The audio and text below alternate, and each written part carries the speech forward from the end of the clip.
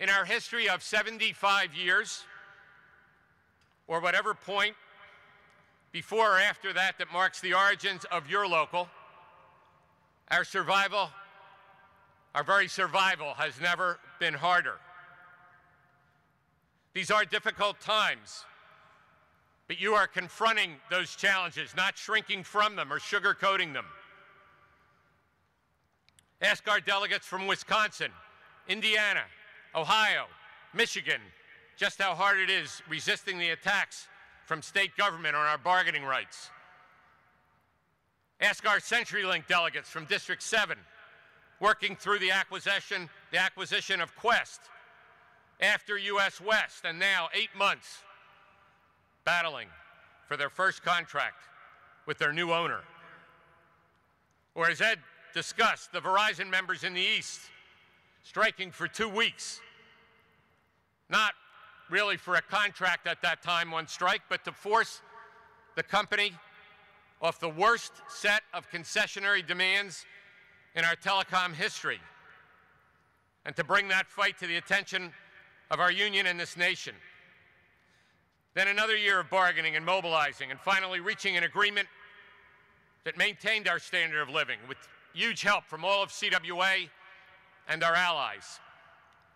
Ask our AT&T members across the country, working past expiration with constant mobilization and walkouts. Or NABIT CWA members at ABC, working 2 years past expiration, now in ratification on a tentative agreement that will prevent imposed conditions. Ask our U.S. Airways flight attendants, after bargaining for 7 years, just reached a new agreement, and now battling to survive as the company is merged to become the new American Airlines. Ask our public workers in New Jersey, in the 4th year with Chris Christie, the first of the right-wing governors who stripped all health care bargaining rights. Now our members face $4,000 a year premiums for family health care. Or New York Times journalists engaging in unprecedented job actions to secure their agreement. Or our manufacturing members in IUE CWA, faced now with the worst trade agreement ever, the so-called Trans-Pacific Partnership, or TPP, despite a Democratic White House.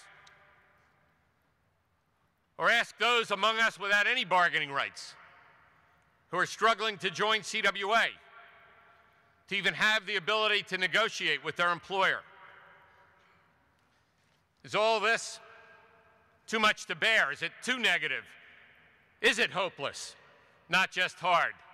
No. No, it's not. No group in our union, and perhaps anywhere, better captures the spirit of resistance than Local 1109 and the 300 Brooklyn Cablevision technicians who battled to form their union and win an NLRB election. And they are here today to ask for your support, not just for themselves, but for all workers like them, in our union, in other unions, and for workers with no union at all. One day longer, one day stronger, we walking together, more strength than numbers, true solidarity, this is my family, this is our destiny, voted on the 26th in the month of January, we make history, we achieve victory, special thanks to Joe Biden and DC, Al Sharpton, Berger, Lewis, Hockey, Jeffrey, we occupy Wall Street, we are the 99% of the workers who try to live right, so we form this committee. Stands with the red team, so strong unity. This is now reality. CWA, I'm not going no way. That's the slogan I say when they try to put fear in me. CWA, red man on the right, and 1109 to NION. Come on, guys, we don't build a much deeper movement now. When? If we don't fight for universal voter registration and against suppression now, when? If we don't demand that Democrats confirm an NLRB with a Democratic majority that will make decisions that support us now, when? If we don't stand up for retiree health care, not just in our own union, but across the nation now, when?